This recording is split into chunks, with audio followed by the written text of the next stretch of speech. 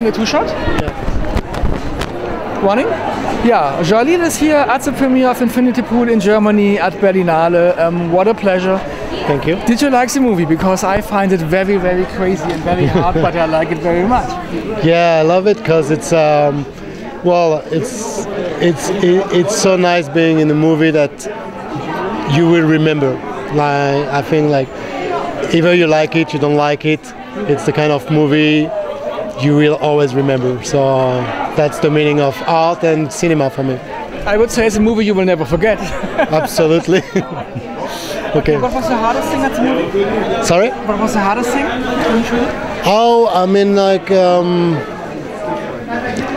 the thing that I liked it was the fact that when we were shooting, it was like really being able to trust the director, and I could feel that he has his own universe, and I can say that this movie is really look like Brandon Cronenberg state of mind and spirit. So that's great.